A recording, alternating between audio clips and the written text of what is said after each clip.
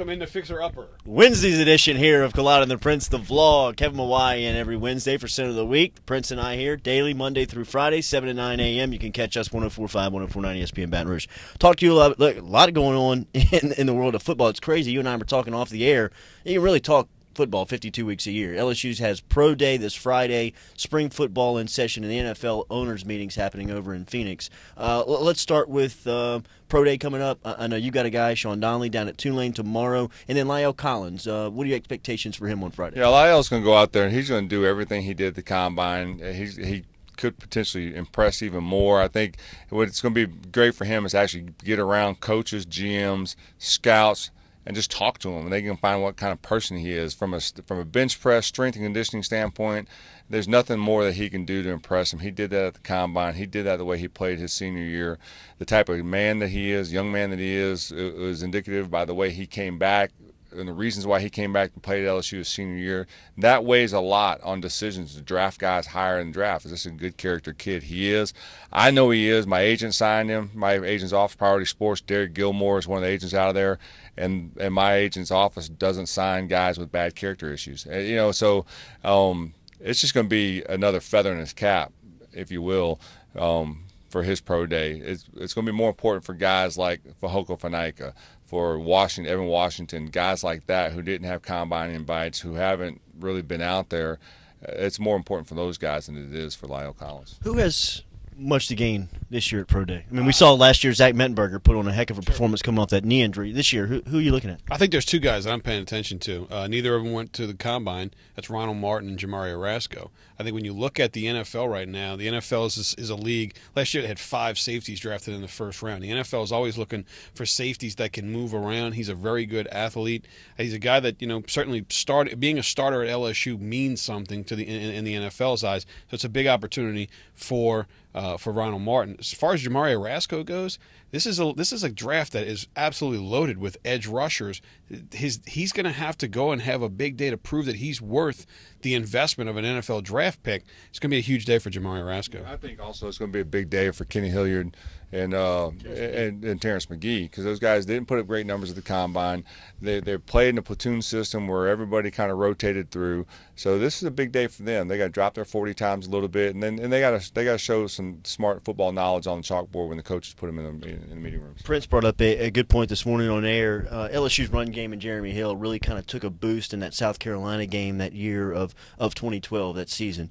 That was the first start that Trey Turner had. The right guard spot is really a big key cog on LSU's running game. They're looking to replace all 3 interior guys this year. When you're looking at Vidal Alexander training at right tackle here in spring practice and Gerald Hawkins being switched over to the left side, what are some of the key elements you're looking for in these interior guys? Well, you got to find guys that are big enough to handle that smash mouth at the guard position. LSU runs a power running game with the lead extra, and the gap in the power scheme. So you want a guard that can move. You need a guy athletic enough to move, to pull out of a stance, to block at the second level. You also need a guy that can get off his first level block and climb to the second level to open up those big runs. That's what Trey Turner was really good at. It was maintaining balance and coming with some power at the linebacker position.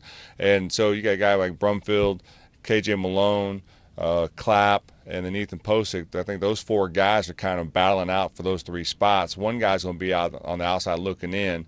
But what they're really doing is developing depth as well, because any one of those 4 guys will be able to step in a pinch next year, provided he's not the starter. Mickey and Martin, press conference today, 1:45 with Johnny Jones. Jeff Goodman, ESPN.com, reporting that Martin has notified the camp or in the coaching staff that he'll be foregoing his final 2 years, and Jordan Mickey's still gathering information. What do you expect today? Expect that. I mean, we talked yesterday. The initial reaction was that both of them were going to declare, and they were both going to try to keep their options open. But it looks as though Martin has made his decision. Certainly wish the best for him. I think Mickey's playing it smart, waiting and trying to get some more information. Now it's all about, what does that information tell him?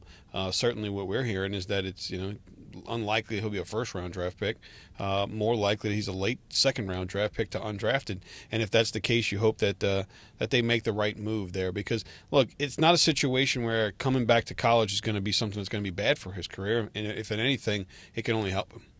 LSU baseball last night, 19 hits and a 13-7 win over Tulane. They wait for Kentucky to come in town this weekend for a 3-game set at Alex Box Stadium in Skip Burtman Field. we have not had Kevin explain the new tattoo. Oh, Let's see it. Tattoo, yeah. It's I can't take it out. Can't get over the pipes. Oh, that's right. But it's a Polynesian tattoo. It's a representative of my family, being Hawaiian descent. There's some things in here that represent strength, power, longevity, family. There's a turtle up here that represents, my family. That's my family hunted and fished in the oceans in Hawaii. There's a symbol there to represent my brother that passed away.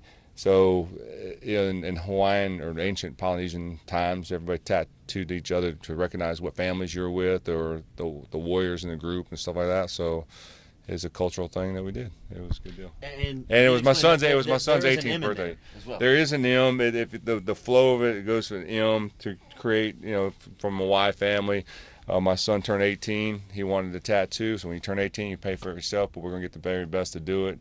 And it was a renowned Polynesian tattoo artist that came in, and we commissioned him. Is that the right word? That's right. We commissioned him to do our work for us. And Kirkland put it on his rib cage, right? He put it on his rib cage. It's pretty brutal. I mean, it looks great. It looks great, but it was hard as a dad to watch him to go through that process. But it's kind of like a rite of passage for him, and especially in the Polynesian culture. And he manned up.